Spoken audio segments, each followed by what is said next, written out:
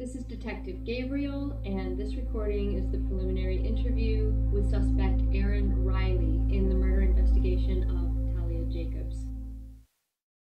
Please tell me, what was your relationship to Miss Jacobs? We had biology together, and we were going to work on a project together. I didn't really know her very well.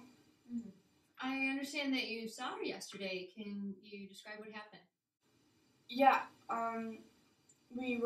we met at the coffee shop. Where you work? Yes. And she was talking with someone about a party.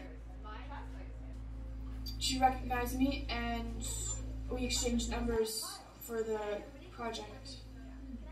And was there anything out of the ordinary? No.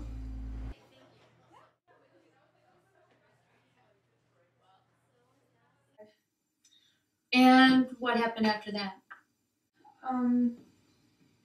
My shift ended, and I went to have lunch with my dad. Thank you. It was good to see you. Good to see you too. And then I saw her again outside of lunch. She was on the phone, so we didn't talk at all. Yeah. She was on the phone with someone else, and did she seem nervous or distressed in any way? No, she was fine. That wasn't the last time that you saw Miss Jacobs, was it? No, I called her about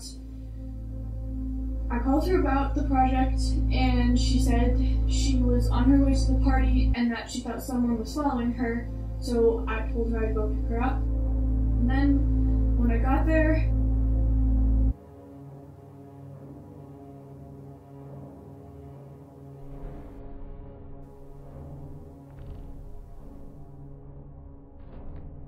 Now, Aaron, could you identify her attacker? No. They were wearing a hood, and it was kind of dark, and the light was, I never saw their face or anything, so I don't know. But it wasn't me. It just, Aaron, I saw their... Calm down. I can see you're upset. Why don't we take a break? Listen, Aaron, I understand how distressing this is for you. I just want you to know that we're in this together.